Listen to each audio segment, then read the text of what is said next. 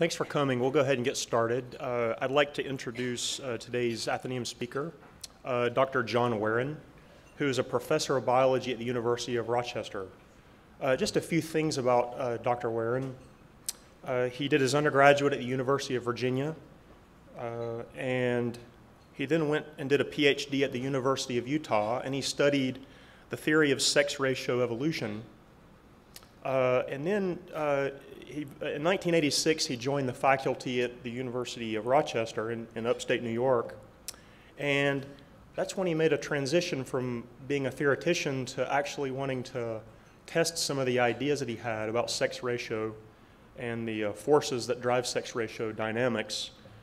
He decided to put that to the test in a really unique organism called Nathaniel, which is a little parasitic wasp that has some interesting sex ratio dynamics.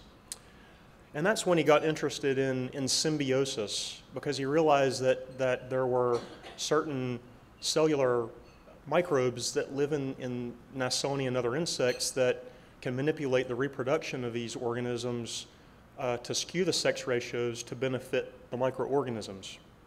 And I understand that's what he's going to talk some about today. He's won some awards like the Humboldt Prize. He's also a member of the American Academy of Arts and Sciences. And so thanks, Jack.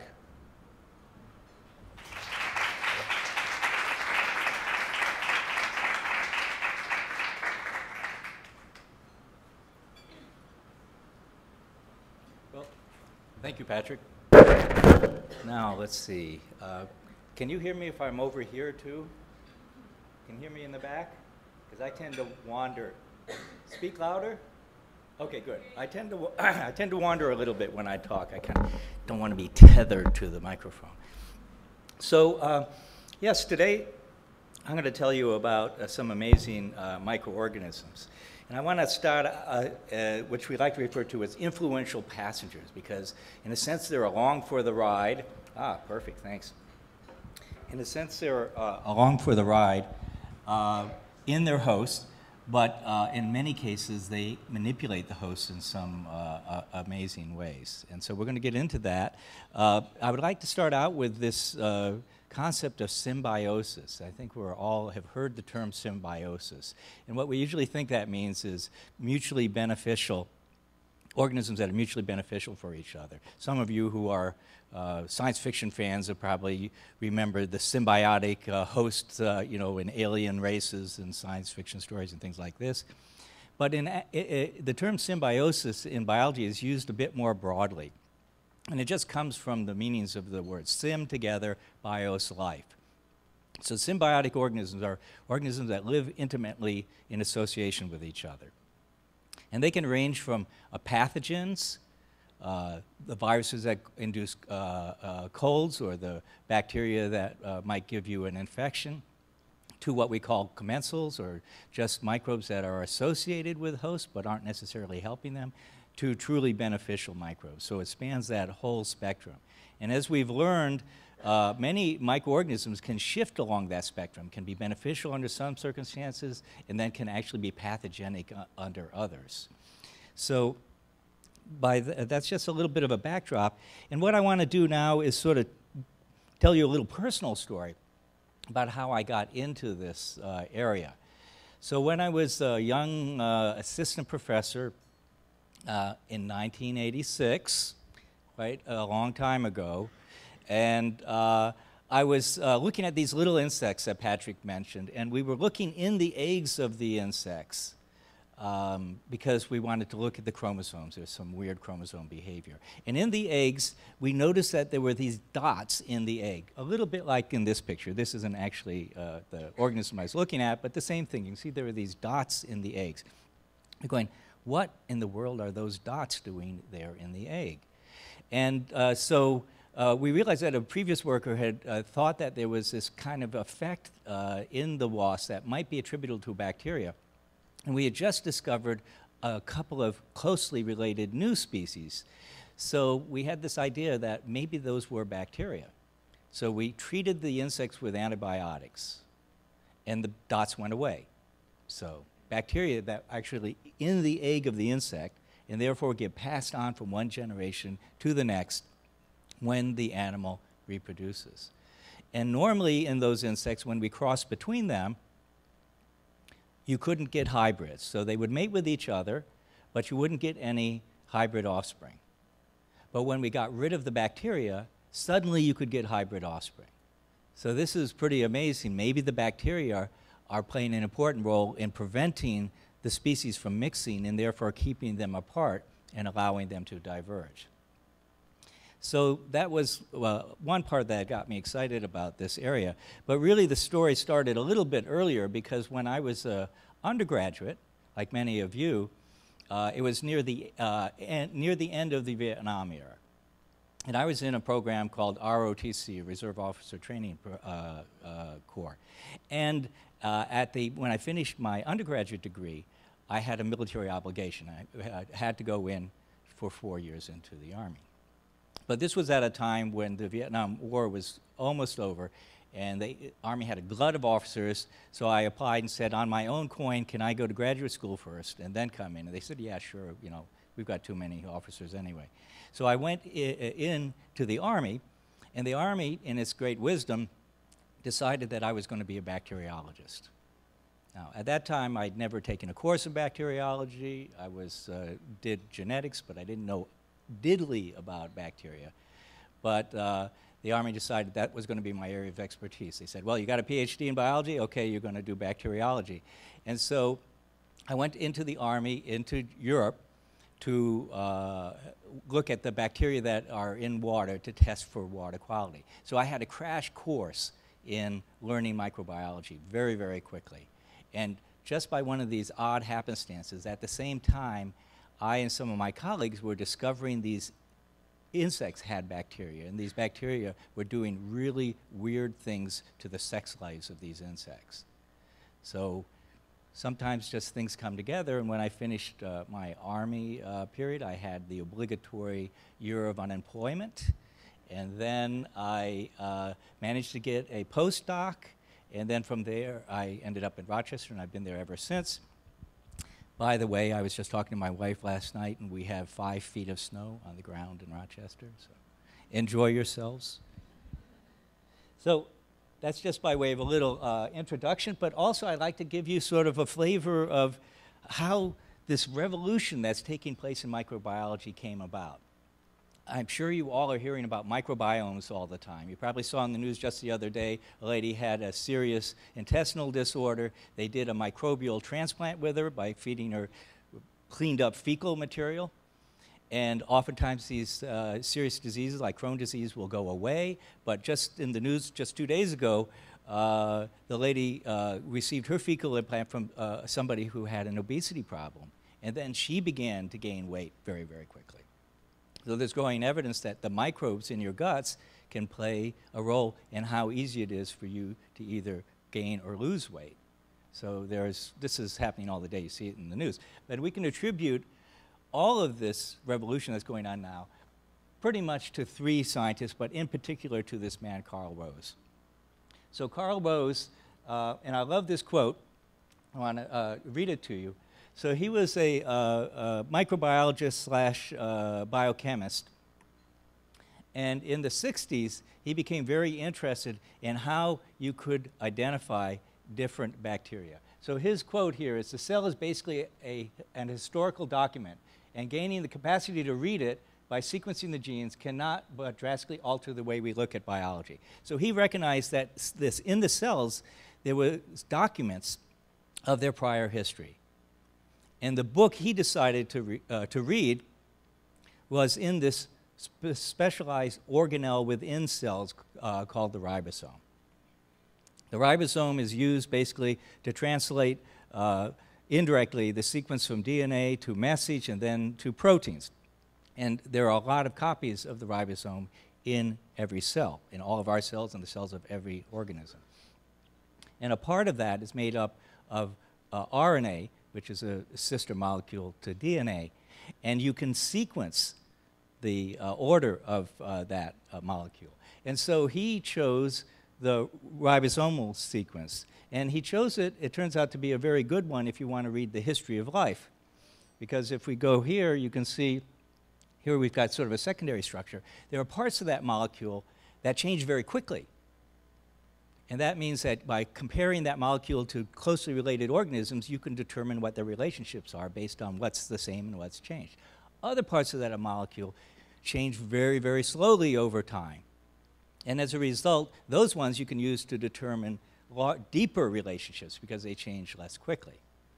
So what Carl Woese, this was long before you had easy ways of sequencing DNA or RNA, he painstakingly would extract these ribosomes. He would cut them into pieces and then run them on electrophoretic gels to determine their sequence by how they ran.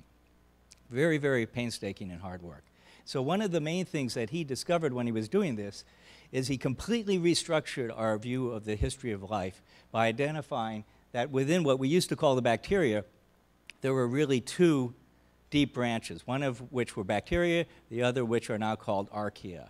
So the very structure of life, so we would have the bacteria here, what he recognized as the archaea, and then the eukarya, which includes yeast, animals, plants, algae, things like that. And so he completely restructured our view of life and ran into a lot of resistance. People were not too happy about this. But more important than this is he provided the tool for which we could identify microbes, even if we couldn't grow them on a plate. The vast majority of microbes you cannot grow easily on a plate. And they were hidden from scientists until Carl Woese developed a method for being able to identify these microbes. But it required another breakthrough, and that was developed by Kary Mullis. Kary Mullis played a very important role in developing a method called polymerase chain reaction, which was basically a way that you, and many of you are probably familiar with this, where you can, from a sample containing very complex DNA, you can amplify up a single sequence, a single target sequence. I'm not going to go into the mechanism, but I just want to point out that has created a huge revolution in biology. Oftentimes people jokingly say you can divide biology into pre-PCR, polymerase chain reaction, and post-PCR because of the way it's revolutionizing the field. Every biology lab almost has a thermocycler or a PCR machine in its lab. Now, Mullis could be safely described as an eccentric. I like to put this on here because he was a surfer dude as well. So I'm an East Coast person, and when I read about Kary Mullis, he's what I would imagine a California scientist would be like. So he had this great insight, which led to the Nobel Prize. By the way, Carl Woese never got the Nobel Prize, although there's no question that he absolutely deserved it. But taking these two inventions and putting them together, the ability to amplify up the ribosomal sequence from a bacterial sample or even just mud or water and then be able to identify what bacteria are in there. So all these huge numbers of bacteria we didn't know about before now were accessible. Required Carl Woese painstaking work and then required this incredible invention that was largely due to Kary Mullis. And then there's one other person I want to tell you about because I want to come to this topic, which to me is, I would say, the most amazing thing that's ever been discovered in biology. And so Lynn Margulis was a person who promoted this idea in the 60s and 70s, which I'll tell you about in a second. So basically, let's go back all the way to the early 1900s. And when biologists were looking in the cells of many organisms, they see these structures that looked like they were bacteria. And there was actually an idea that there could be bacteria in the cells of plants, animals, humans. And then that idea fell out of favor, and it was determined that these were not actually bacteria, but they were these organelles called the mitochondria. And the mitochondria is an essential organelle. It generates energy for the cell. So that idea fell out of favor, and then Lynn Margulis revisited this idea in the 60s and 70s, and partly because it was discovered that the mitochondria have their own DNA. So she promoted the idea that the mitochondria actually came from an ancient symbiosis. And so here we have a tree of life, and the part of the tree of life is based on the mitochondria being transferred probably to an ancient archaea that then led to the eukaryotes, which we belong to.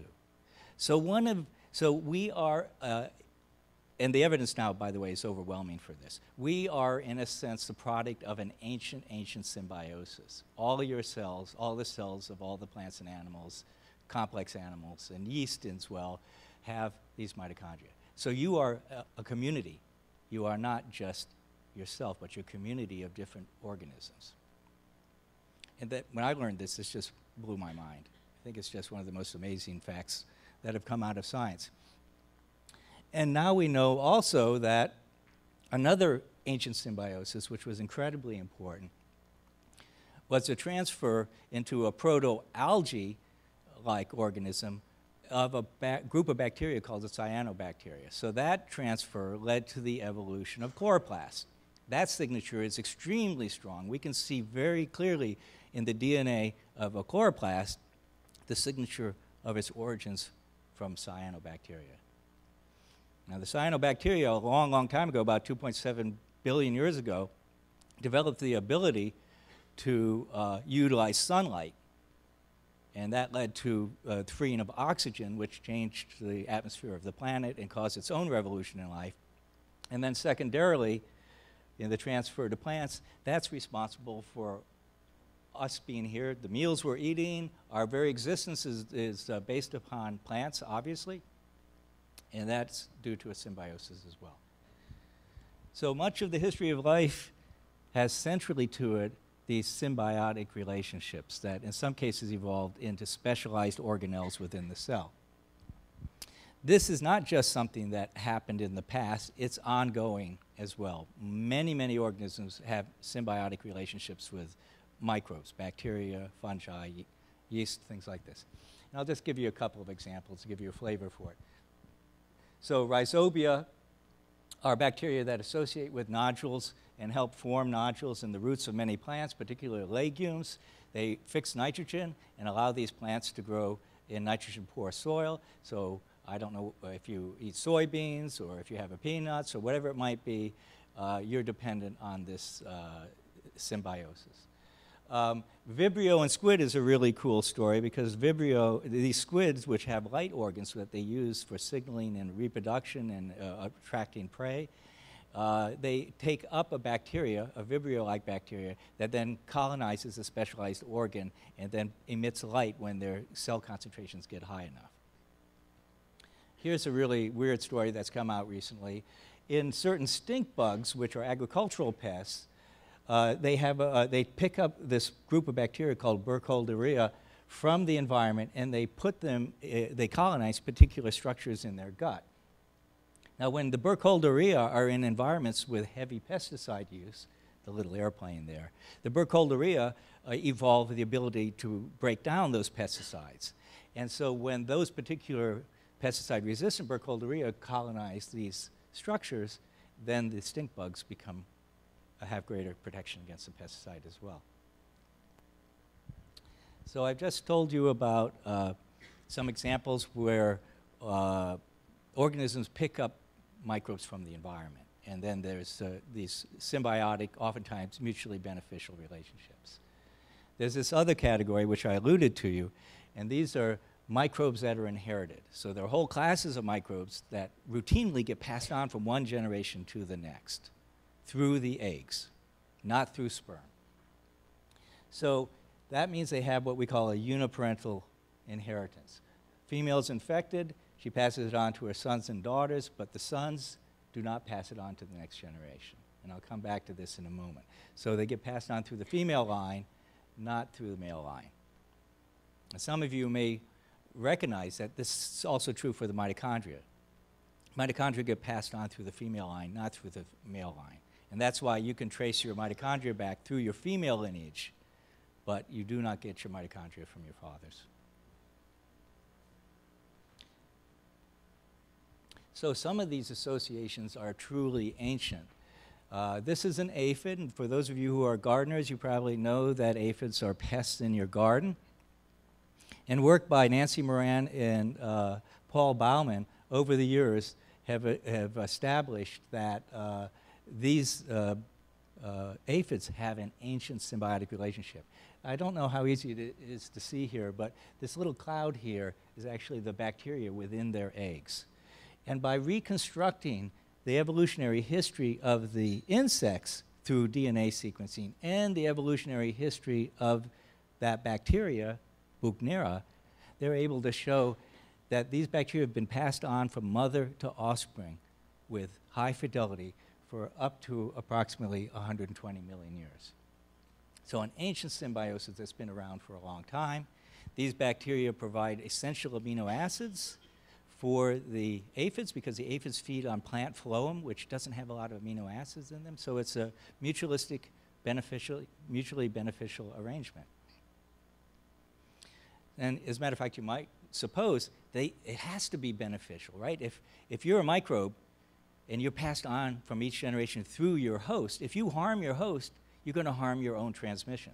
So microbes that harm their host, it seems to be, would not be maintained very long in nature. So they have to be beneficial, or that's what we would suppose. So must these symbionts always be beneficial? And I wouldn't be asking this question if the answer was yes. The answer is actually no. There are circumstances where they can be harmful, and what we call these are reproductive parasites. And why? Because they actually take over the reproductive system of their hosts, and they play games with sex, basically. So let's look at how and why they do this. So we come back to the point of why they would do it. Well, remember, these microbes are passed on through the female lineage, but not through the male lineage. So if the microbe can enhance the number of females, that's going to be advantageous, even if it's harmful to the males. And by the way, when I say this, I'm not implying that these microbes have little brains and they can figure these things out. They don't.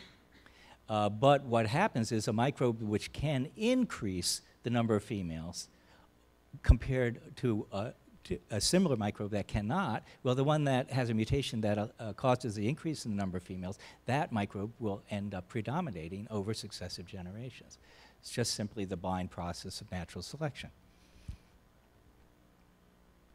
So here I have this cute little insect. It's a parasitic wasp. She lays her eggs in the eggs of scale insects. This wasp is so small, it would be the dot on a printed page, the period, smaller than that. But within this teeny little insect, you have these bacteria that live within the eggs. Am I fading in and out here? Can you hear me okay in the back? Okay. If it's a problem, make a noise, let me know, okay? You're my man. Okay, so here within their eggs you have these teeny little bacteria, and in this particular wasp, when she's infected, that bacteria manipulates the behavior of chromosomes in her eggs that cause the eggs to develop without fertilization. So in these wasps, they've completely dispensed with men. No males necessary, and it's due to the bacteria. We antibiotically treat them, then they can make sons. Without the bacteria, they make sons. With the bacteria, they only make daughters. And that's a big plus for the bacteria because now it's transmitted to 100% of the offspring. It's doubled in effect its transmission. So you can see why it would be doing that. So in the early 90s, I started working on this problem. When I was in the Army, I had found some interesting bacteria that were doing similar sorts of stuff. And we start my lab group with Richard Stadthammer and Hans, and then a different group, Scott O'Neill, and then in Italy, Francisco Bondi. We all started going out and looking for these bacteria in several different systems, using Carl Rose's method and PCR. And much to our surprise, we found in very different insects and also other organisms, like roly-polies, little pill bugs, things like that, we kept finding the same bacteria. And that was a big surprise. And this bacteria was doing all sorts of weird things. I mentioned parthenogenesis. Some of them were actually causing male killing. So, whoops, that's over there. So when a female was infected, she'd lay eggs. If the eggs were a son, the bacteria would kill it, but not if it was a daughter. Some of them were causing sperm-egg incompatibility, I'll tell you about, and others were actually turning genetic males into females. So if the mother produced a son, the bacteria turned that male into a female that then could transmit the bacteria. So if these bacteria did have brains, they're very smart. You can see how amazing these adaptations are. So then what we found was the same kind of bacteria seemed to be doing this in very, very different organisms. And it's called Wolbachia. It was named after a scientist who was looking for bacteria in insect eggs back in the early 1900s. And so this Wolbachia, we like to call them master manipulators because they are so adept at manipulating cells of their host. They live within the cells of the insects and other invertebrates in which they occur. They're closely related, relatively speaking, to a group of bacteria called the Rickettsia, some of which cause diseases in humans or in horses or other organisms, but most of which also occur in insects. They might be, and other arthropods. So they might be vectored by a tick or by a mosquito, and, but they're distant relatives of Wolbachia. And this whole group of bacteria have been living within the cells of other organisms for going on 500 million years. So they are very adept at surviving and functioning within the cells of other organisms. So Wolbachia itself, for instance, there's particular little molecular machines in the cell that shuttle molecules around, and the Wolbachia have taken advantage of that. They're able to connect themselves to these little machines, and that will move them around. So that's just an example of how they've become very, very good at functioning in cells. And as I mentioned, they're doing these different kinds of manipulations. Many of these involve manipulating the chromosomes in their hosts. Sometimes they're also found, I'll come back to this, they can also provide viral defense. So when a host is infected, like an insect or like a mosquito might be infected with Wolbachia, it can provide defense against viruses. And I'm going to come back to that because that's a pretty cool story about how that's being used possibly to control some very nasty human diseases. And the last one, which I've saved to last, is something called cytoplasmic incompatibility. This is where the bacteria modify the sperm and modify the egg and cause an incompatibility between the sperm and the egg. So basically, this is something we never could have thought up for ourselves, but the bacteria figured it out. So the basic way it works is if a male is infected with the bacteria, remember that male cannot pass the bacteria on. For these particular Wolbachia, they modify the sperm by associating proteins with the DNA that's bundled up in the sperm. When that sperm, modified sperm, enters an egg, the same strain of bacteria has to be in the egg to rescue that. If it rescues that, then you get normal development. But if the bacteria is not in the egg, then what happens is the chromosomes from the sperm condense improperly, and that kills the egg. So why in the world would the bacteria be doing this? So an infected male produces sperm that kills the egg of uninfected females. What happens is, in effect, you're reducing the number of uninfected females in that host population, and so the bacteria increases through that means. It's a very backward means, a very sneaky means of increasing in frequency. You increase in frequency because you reduce the fitness of lineages that don't have you, rather than increasing the fitness of lineages that do have you. So these are all the different games that they can play. We now know, through work in my lab and several others, that Wolbachia are probably the most abundant parasitic bacteria on the planet. Certainly in terrestrial ecosystems, they are. And the reason is, so by doing a series of sampling all over the world, we now know that somewhere between 40 and 60% of all arthropods are infected with this bacteria. Since arthropods are by far the most abundant animals on the planet, certainly in, again, we're talking about terrestrial systems, that makes these bacteria incredibly common. Millions and millions of species are infected with these guys. So they have an ability not just to be transmitted through the eggs, but they can also jump between species. And that's what allows them to be so incredibly abundant.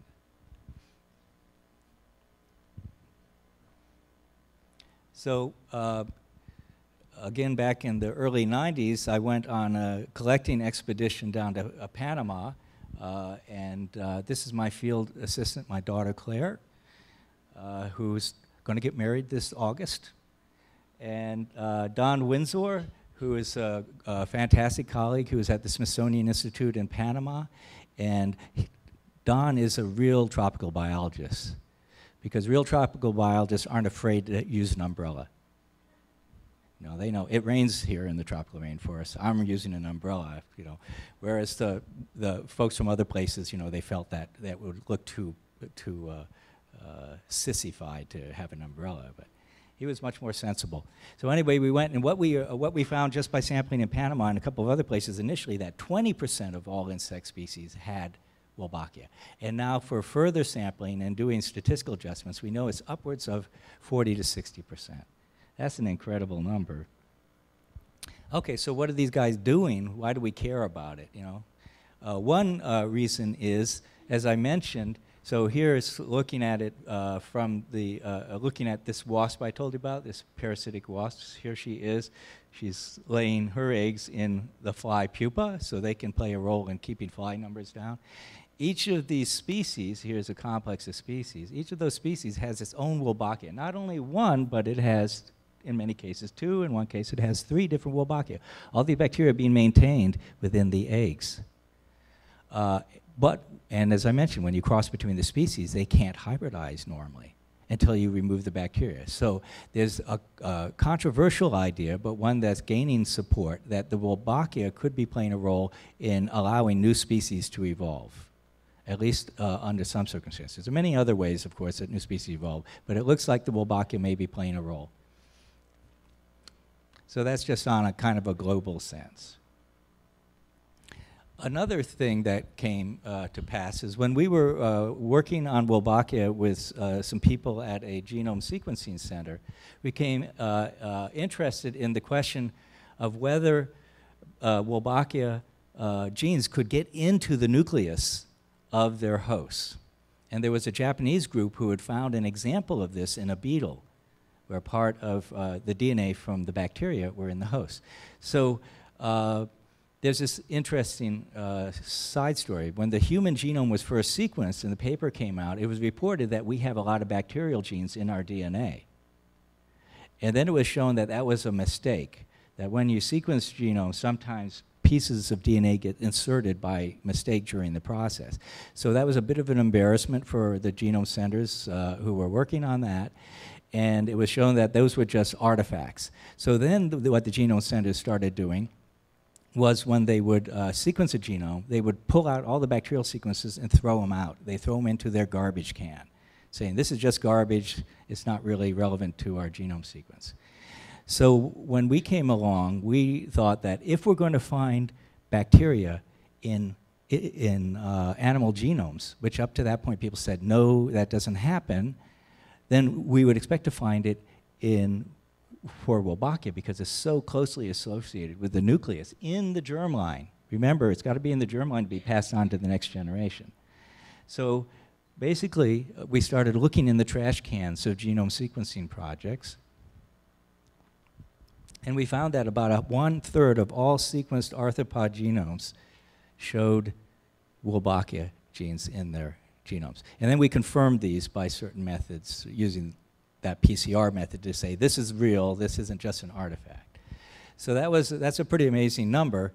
And now it's being found that, I'll just point out this one thing. In this one insect, this one fly, we found the whole chromosome of Wolbachia inserted into the chromosome of the insect. That's about 1 million bases of DNA from a bacteria inserted into the chromosomes. So, okay, so who cares? And there's several reasons why we can start to care. One reason is this, through a process of evolution, when a big chunk of DNA or a chunk of DNA from a bacteria gets inserted into the genome of an animal, most of the time it's just going to degrade by mutation, but every once in a while a gene can be grabbed by natural selection and evolve into a completely new biochemical capability for that organism. So scientists are now finding this occurs frequently. A lot of insects not only have their own genes, but they picked up genes through time from bacteria, Wolbachia being the main one, but there are others as well. So if we can, and they can sometimes give them unique abilities. For instance, certain leaf-feeding beetles have picked up genes from a bacteria that help them in digesting cellulose. So if we can now target these genes, it could provide a really helpful pest control mechanism, and one which doesn't involve the release of toxic pesticides into the environment. So we could have much more targeted pest control mechanisms. That's all, you know, in the future, but it's something that's emerging from this discovery. This is just another example of one of these transfers. In this case, it's a fungal gene that got transferred into aphids that allow it to change color. And so now I'm getting to the point where I'm just going to talk about some of the applications. So I'm going to tell you about 2 applications of this Wolbachia stuff. This being, one has to do with the control of filarial nematodes, and the other has to do with the control of viral disease in humans that are transmitted by mosquitoes. Now, this being lunchtime, I'm not going to show you pictures of filarial infections, which are very nasty. You know, elephantiasis, river blindness, dog heartworm. Many of you probably have your dogs receive heartworm medication, so on and so forth. But it turns out these filarial nematodes are loaded with Wolbachia. But in the worms, it appears to be a beneficial microbe for the worms. So when this was discovered, initially by Pippo Bondi, the Italian scientist I mentioned, and that's led to an explosion in the medical field where people are now using antibiotic and antibiotic derivatives as a potential way to control these very nasty diseases. So we don't know how well it's going to work. There are lots of field trials going on. But you can see how, you know, some people working on some obscure topic in science then opens up something and opens up a whole new field for research and possibly health applications. Carl Rose, slaving away, reconstructing these sequences, led to this revolution in microbiology that allowed us to identify many bacteria, know about the role of microbiome in our own health. All of these things show the serendipity of science, that we can't just say, we're going to discover a cure for cancer. You need all the work that leads up to a better biological understanding that creates the possibility for a cure. So the other one I want to tell you about is using Wolbachia to control dengue. Dengue is a very nasty semi-tropical disease that is spreading into more northerly and southerly areas. Scott O'Neill, my colleague, the one who, in the early days when we were first looking at Wolbachia, he was along with us finding that these bacteria were in many different organisms. And he developed this project, which I'll be honest with you, I didn't think it had much chance of working, and I've been proven wrong. He's done amazing things with this project. So his basic idea, well, initially he had one idea, and now it's morphed into this new one because they discovered that Wolbachia will suppress dengue virus. So if the mosquito has Wolbachia, then dengue virus cannot replicate in the mosquito very well, and therefore cannot be transmitted to people very well. The problem was that the main vector for dengue virus doesn't have Wolbachia. So what do you do? So what he began to do was, through very laborious work, was able to transfer Wolbachia into the mosquito, Aedes aegypti, that, and then was able to show that when he created this strain of mosquitoes, indeed, they couldn't transmit dengue very well. Okay, so you're partly there. Okay, but you got a big problem. You've got a strain of mosquitoes in your lab, and there are 100 billion mosquitoes out in nature. How are you going to replace that 100 billion mosquitoes with your lab strain? Sounds like it's impossible. But then what we do is we come to the fact, Wolbachia have a drive. Remember that sperm-egg incompatibility I told you about? The Wolbachia he used causes that sperm-egg incompatibility. So if you introduce it in a population, it will then begin to increase because the sperm from infected males is killing the eggs of uninfected females. So it has a drive. So here we have this possibility. Can you actually replace the mosquitoes out in nature with a strain which cannot transmit dengue?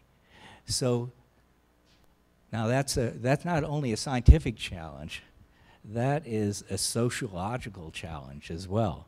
So this is just showing the idea of how it will spread.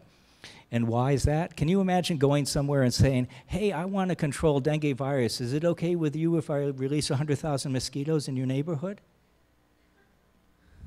It's not an easy sell, is it? So what Scott did, and to me is quite amazing, is he went from the university to, he wanted to do an initial field trial in northern Australia. He's Australian. And so he would go to these towns and he would go through these education series and explain to people how it worked. And the only way this could work is if you could get the public to agree to it. So that's a huge sociological issue, and they accomplished it. And in fact, in this area in northern Australia, they did a test case. They released the infected mosquitoes with Wolbachia. Fortunately, this was not a dengue area, but it was a test case with Wolbachia. And then it very quickly went to near 100%. So that's the proof that it can work in outside. And it stayed there all the way till now. So it's spread. And in principle, dengue would not easily be transmitted now in that area. But what are you going to do? You're going to introduce dengue there and see if it works? Well, that, of course, would not go over very well, and nor would it be a moral thing to do. So what they're now doing, let's see if I have the slide. Oh, I don't have the slide for it. What they're now doing is going to endemic areas in Vietnam, in Indonesia, and again, with, it is important to get the public and the officials to agree to this. They're now doing trials to see whether this would work. Amazing story, really, in my mind.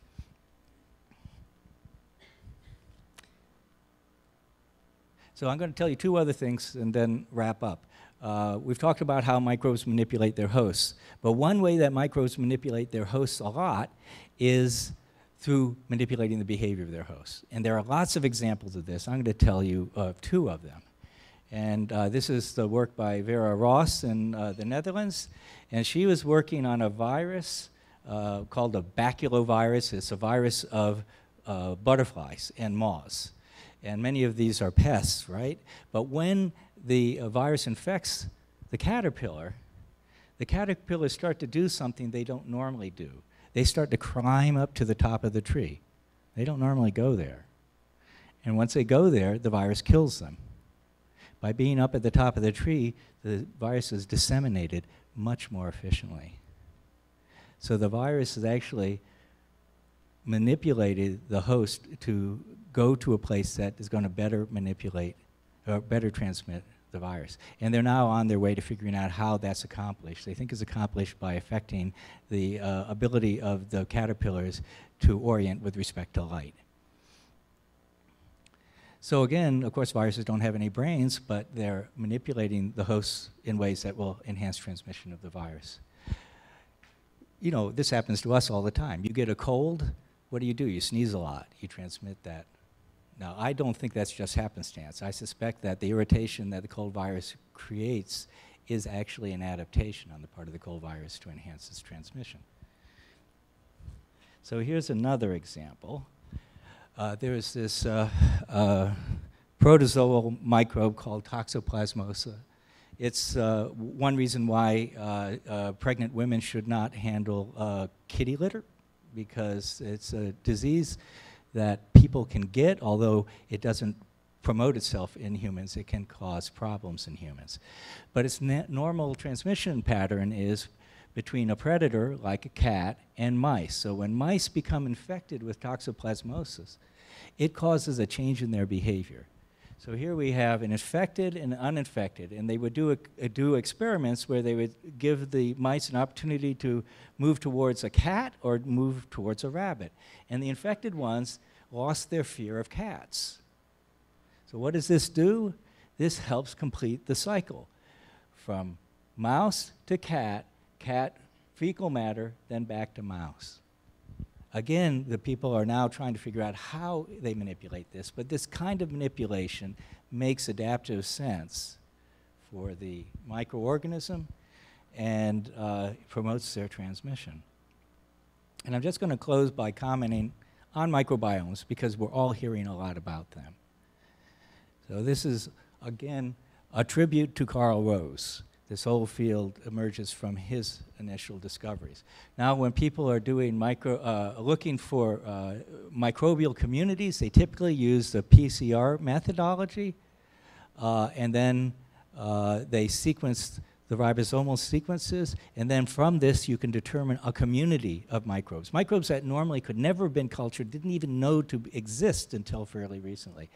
So we have lots of human microbiome projects, hospital microbiome studies to get a better feel for how disease agents can move through hospitals. You can have your own microbiome done. Just go to americangut.com or org or whatever it is. For a reasonable fee, you can have your microbiome done. And one thing you'll learn is if you've got a dog, you and your dog share a lot of your microbiome. So we're exchanging microbiomes with our environment all the time and with the organisms with which we're associated. They even can use microbiomes to determine where you've been. So if you happen to go on a trip to some place and you come back, well, you're going to carry a signature in your poop of where you've been, at least transiently. But I think probably as equally important of that as are these Earth microbiome projects. So there's several projects that try to get a much better idea of the diversity of microbes on the whole planet. And this is extremely important because microbes in soil, microbes in the oceans play a central role in the cycling of nutrients and nitrogen, phosphorus, carbon. So they're an essential role between life, primarily microorganisms, and the geochemical cycles of our planet. So this work is going to be incredibly important for us as a species. So I'll just end with that. I have this slide called Other Worlds, and it's just one of the things that I've learned from this is that we live in our own worlds. You know, you're probably sitting here thinking, well, you know, what I'm going to do this afternoon or whatever it might be. We live in our own worlds, and out in nature, all these organisms are living in their world as well. And as a biologist, you begin to really develop a sense for this. So, for instance, you take the bluebirds, which I've done a bit of studying of the bluebirds. Within the bluebird nest, there's this fly that attacks lays eggs, and the fly lays eggs, and those feed on the nestlings. Again, I spare you the graphic picture. Now, this little wasp I told you about, Nathaniel, then comes in, lays its eggs, and kills the flies. Within the Nathaniel, you have these bacteria, Wolbachia, that are residing in their bodies and their eggs. And then within the Wolbachia, there are bacteria, phages, what are called phages. They're viruses that attack the bacteria. So you have this nested system of interactions. Symbioses, good or bad, just scattered throughout, even in this little system here. And it's just an essential part of life. And I think that's pretty exciting. So I'll just end it there. And let's see if we have any questions.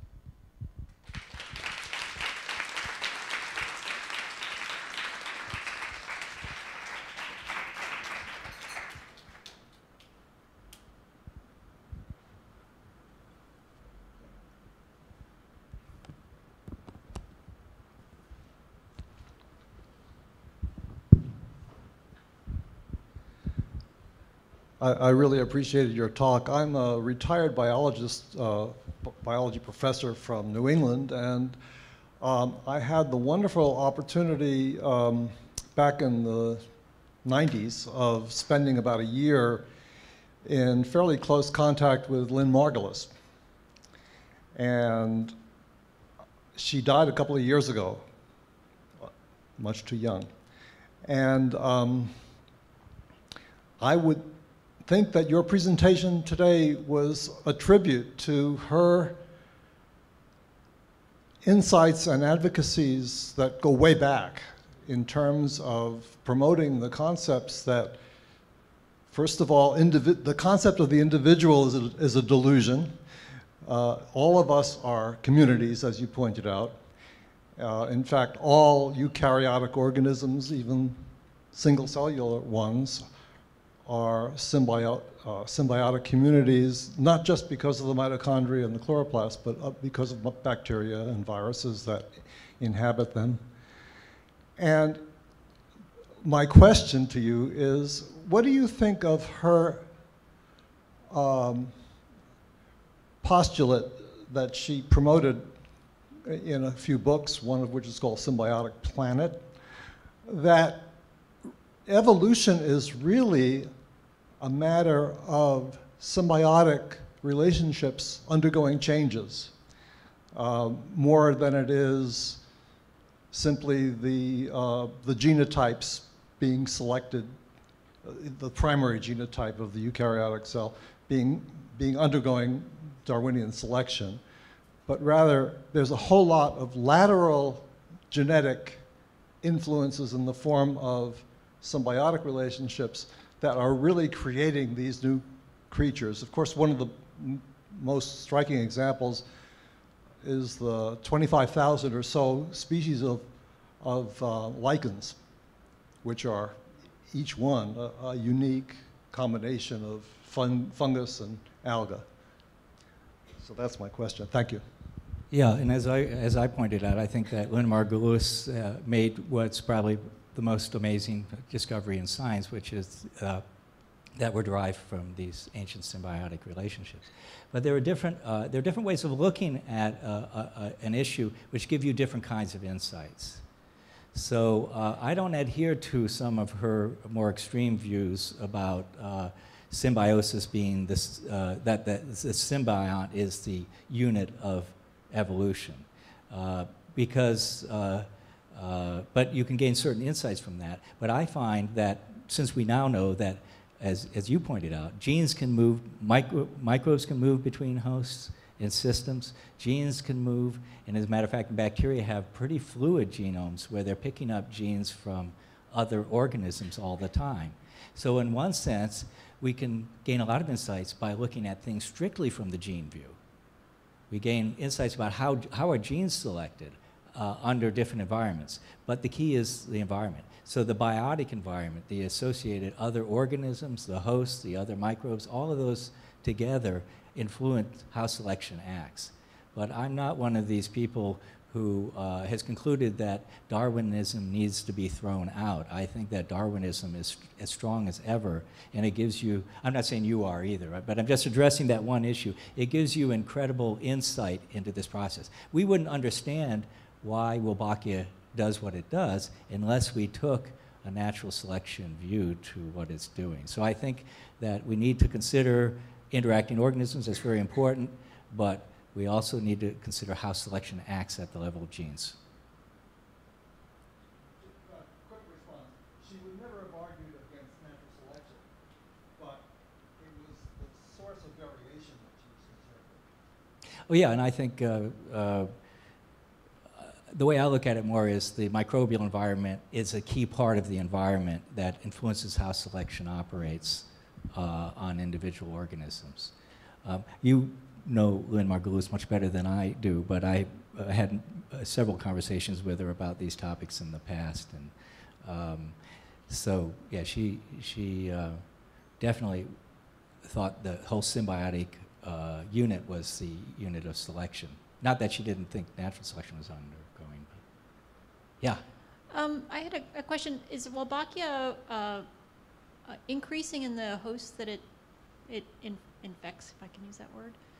And so are you getting the spread, and what is it special about the mosquito you had that wasn't infected, but then you had to infect it? Does that make sense? You mean? So you said that there's a lot of species that are infected with Right. Wolbachia. Is that number increasing over time? And so are they perpetuating themselves?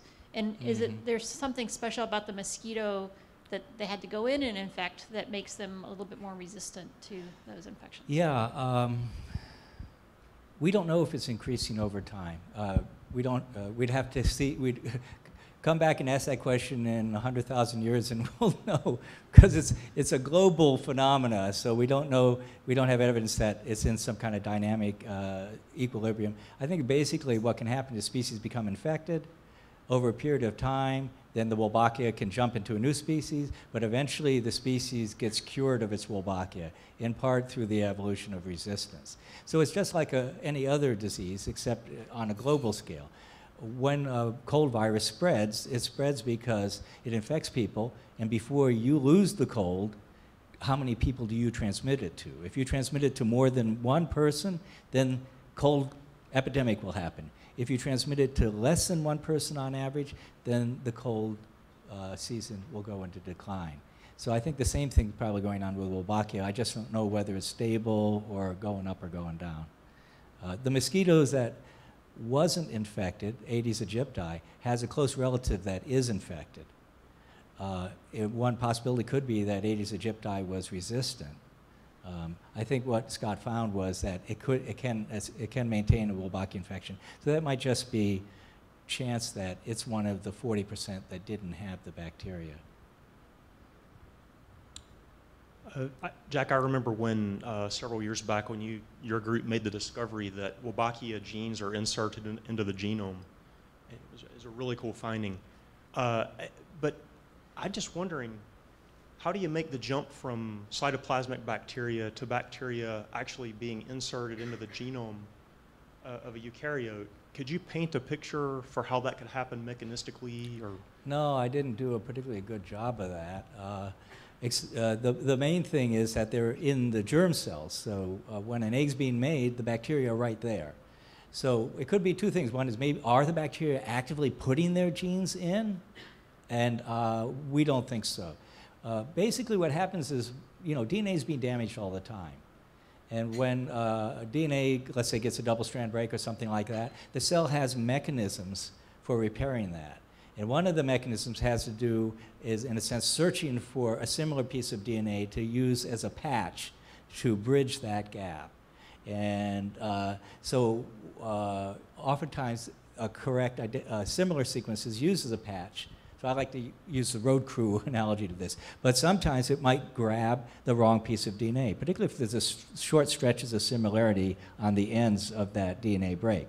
So this happens all the time, that when DNA gets repaired, it inserts the wrong thing in.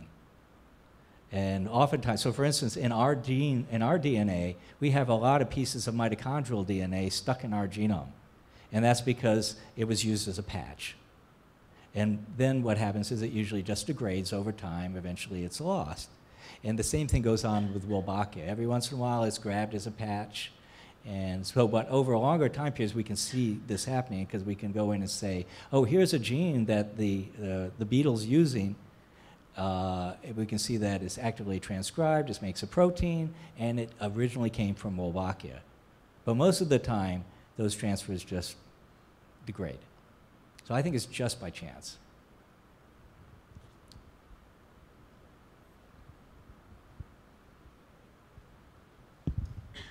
Hi. Hi. I'm Owen Foster. I'm a senior at Pitzer. A few slides back, you mentioned all the different mechanisms by which Wolbachia secures its transmission through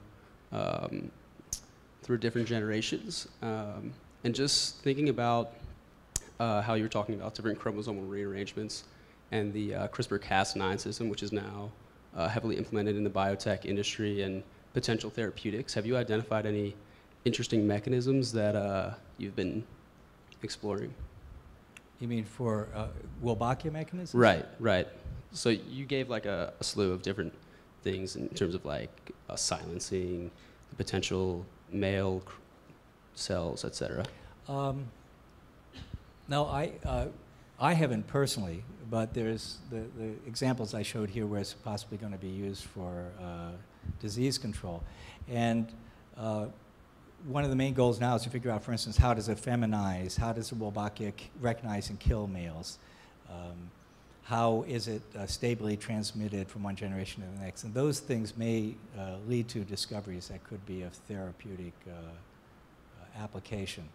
But so far, I haven't found any. We still don't quite know even how it causes sperm-egg incompatibility. But once that's discovered, you could use Wolbachia as a way for sterile male release programs. So one means of controlling pest insects is to release males that are sterile that then knock down pest populations. That's used a lot, for instance, for flies that bite cattle and transmit disease. So sterile male release programs are used a lot. So eventually, I think that will be used. The other thing that people are working hard on is they're trying to figure out how Wolbachia has a drive.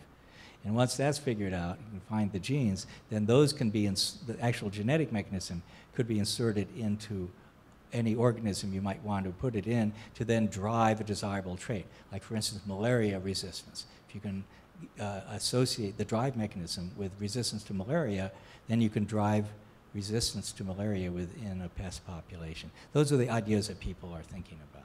It's pretty early stages, but has some possibility. Okay, if there are no other questions. Yeah, thank you very much.